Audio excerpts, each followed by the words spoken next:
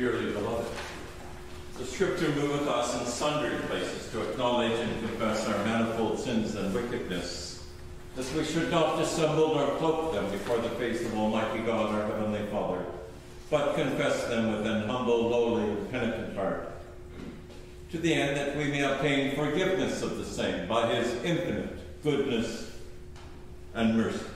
And although we ought at all times humbly to acknowledge our sins before God, yet ought we most chiefly so to do when we assemble and meet together, to render thanks for the great benefits that we have received at his hands, to set forth his most worthy praise, to hear his most holy word, and to ask those things which are requisite and necessary as well for the body as the soul. Wherefore, I beseech you, as many as are here present, to accompany me with a pure heart and humble voice unto the throne of the heavenly grace. Almighty and most merciful Father, we have erred and strayed from thy ways like lost sheep. We have followed too much the devices and desires of our own hearts. We have offended against thy holy laws. We have done those things which we ought to have done. We have done those things which we ought not to have done, and there is no help in us. But thou, O Lord, have mercy upon us, miserable sinners. Spare thou them, O God, which confess their faults. Restore thou them that are penitent, according to thy promises declared unto mankind in Christ Jesus our Lord. And grant your most merciful Father, for his sake, that we may hereafter live a godly, righteous, and sober life, to the glory of thy holy name. Amen. Almighty God, the Father of our Lord Jesus Christ, who desireth not the death of a sinner, but rather that he may turn from his wickedness and live, hath given power and commandment to his ministers to declare and pronounce to his people, being penitent, the absolution and remission of their sins. He pardoneth and absolveth all them that truly repent, and unfeignedly believe his holy gospel.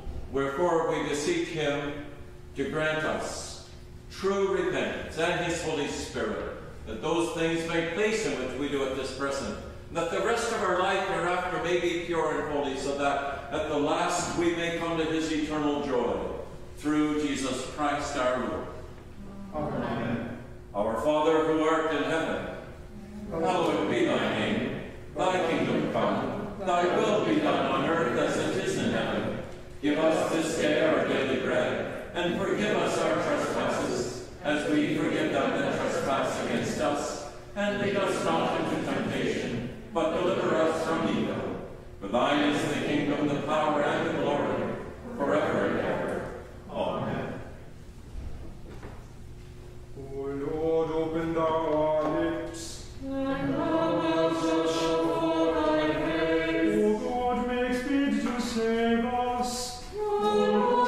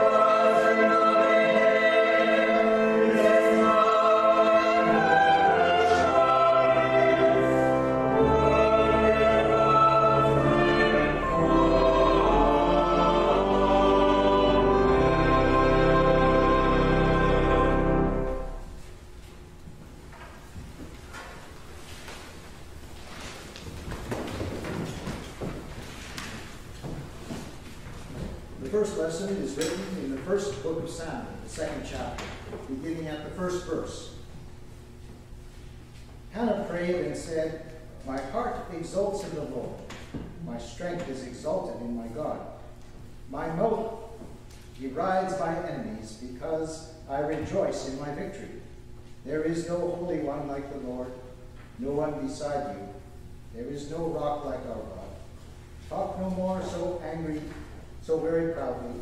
Let not arrogance come from your mouth, for the Lord is a God of knowledge, and by him actions are weighed. The bows of the mighty are broken, but the feeble gird on strength. Those who are full have hired themselves out for bread, but those who are hungry are fat with spoil. The barren has borne 7, but she who has many children is forlorn. The Lord kills and brings to life. He brings down to Sheol and raises up. The Lord makes poor and makes rich. He brings low. He also exalts. He raises up the poor from the dust. He lifts the needy from the ash heap to make them sit with princes and inherit the seat of honor. For the pillars of the earth are the Lord's, and on him he has set the world. He will guard the feet of his faithful ones, but the wicked shall be cut off in darkness. For not by might does one prevail. The Lord his adversaries shall be shattered. The Most High will thunder in heaven. The Lord will judge the ends of the earth. He will give strength to his king, and exalt the power of his anointed. Here endeth the lesson.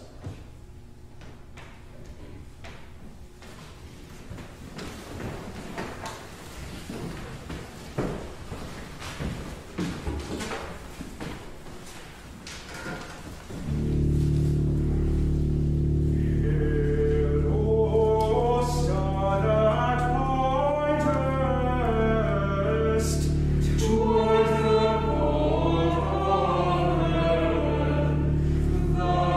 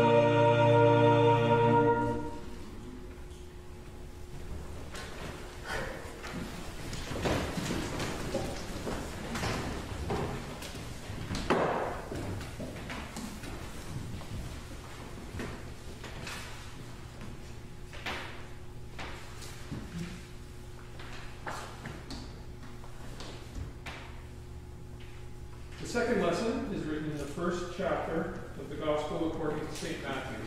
We need to read at the 18th verse. Now the birth of Jesus the Messiah took place in this way.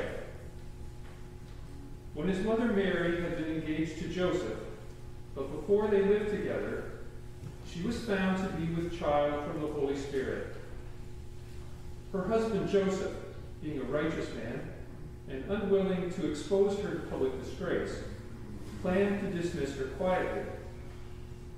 But just when he had resolved to do this, an angel of the Lord appeared to him in a dream and said, Joseph, son of David, do not be afraid to take Mary as your wife, for the child conceived in her is from the Holy Spirit.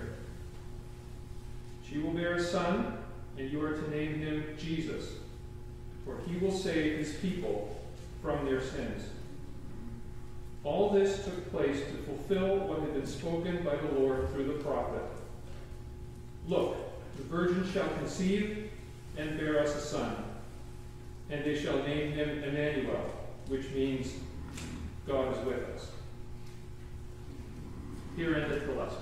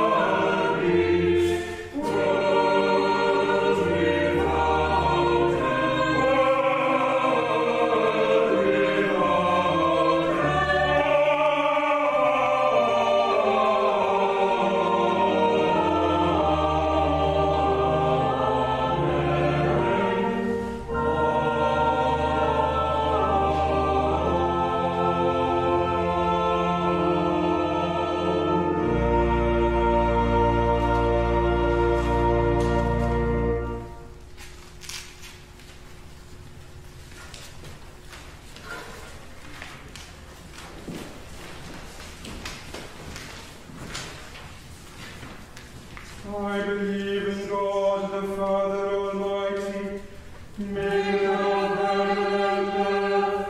I believe Jesus Christ, his only Son, our Lord, who was conceived by the Holy Ghost, born of the Virgin Mary, suffered under Pontius Pilate, was crucified, dead, and buried. He descended into hell. The third day he rose again from the dead. He ascended into heaven and sitteth on the right hand of God the Father Almighty. From thence he shall come to judge the quick and the dead. I believe in the Holy Ghost, the Holy Catholic Church, the communion of saints, the forgiveness of sins, the resurrection of the body, and the life everlasting. Amen. The Lord be with you. And with thy spirit. Let us pray.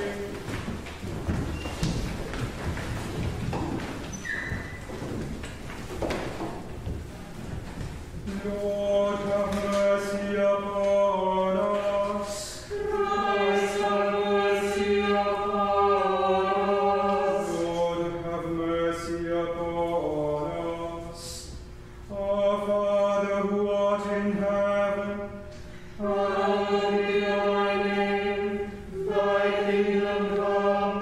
Thy will be done on earth as it is in heaven.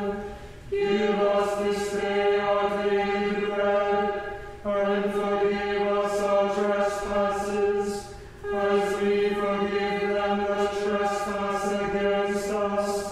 And lead us not into temptation, but deliver us from evil. Amen. O Lord, show thy mercy upon us. And grant us thy salvation, O Lord, save the Queen. and mercifully hear us when we call upon thee. Endue thy ministers with righteousness. And make thy chosen people joyful, O Lord, save thy people. and bless thine inheritance, Give peace in our time, O Lord. and evermore mightily defend us. O God, make clean our hearts within us. And take not thy Holy Spirit from us. We beseech thee, O Lord, pour thy grace into our hearts, that as we have known the incarnation of thy Son, Jesus Christ, by the message of an angel, so by his cross and passion we may be brought unto the glory of his resurrection. Through the same Jesus Christ our Lord. Amen.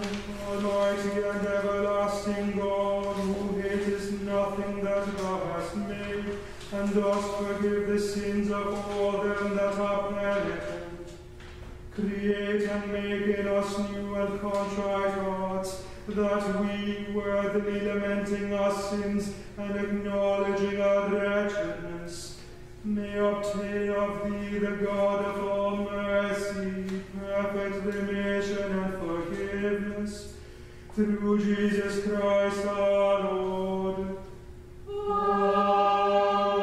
Amen. O God, from whom all holy desires, all good counsels, and all just works do proceed, give unto thy servants that peace which the world cannot give, that our hearts may be set to obey thy commandments, and also that by thee we, being defended from the fear of our enemies, may pass our time in rest and quietness.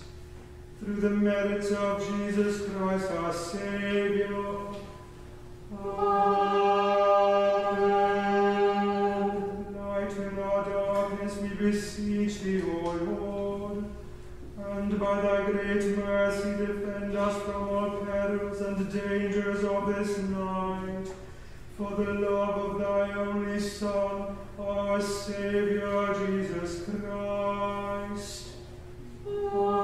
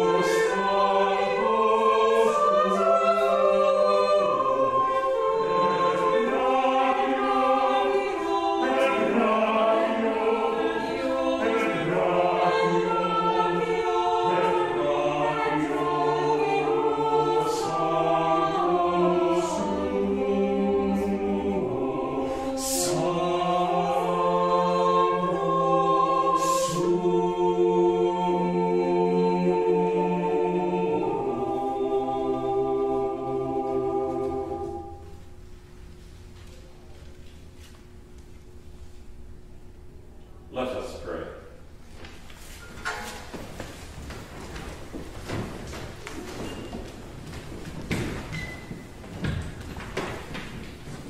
Lord, we pray for the power to be gentle, the strength to be forgiving,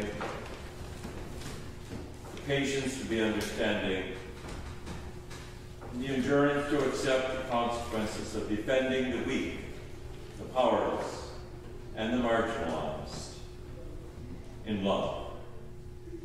May we put our trust in the power of good to overcome evil, the power of love to overcome hatred. Pray for the vision to see and the faith to believe in a world emancipated from violence. A new world where fear shall no longer lead to injustice, nor selfishness bring suffering to others. Help us to devote our whole life and thought and energy to the task of making peace and of keeping peace, praying always for the inspiration and the power to fulfill the destiny of love, holiness, and well-being for which we were created.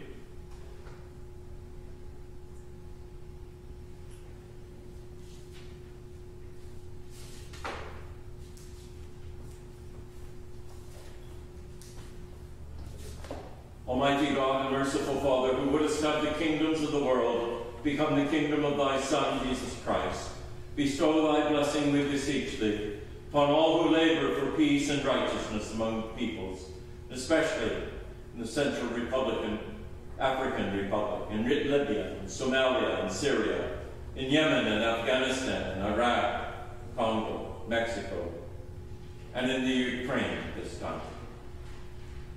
That the day may be hastened when war shall be no more, and thy will only shall govern the nations upon earth, through the same Jesus Christ our Lord. before we leave this place, let us pray for all who are in any ways afflicted or distressed in mind, in body, or estate. That it may please God to comfort and relieve them according to their several necessities, giving them patience under their sufferings, and a happy issue of all their afflictions. And this we beg for Jesus Christ, his sake. Amen. Almighty God, who has given us grace at this time with one accord to make our common supplications unto thee, and dost promise that when 2 or 3 are gathered together in thy name, thou wilt grant their requests. Fulfill now, O Lord, the desires and petitions of thy servants, as may be most expedient for them, granting us in this world knowledge of thy truth, and in the world to come, life everlasting. Amen. Rest eternal grant unto them, O Lord. And the divine assistance remain with us always. And with our absent brethren. Grace of our Lord Jesus Christ, and the love of God, and the fellowship of the Holy Ghost be with us all evermore.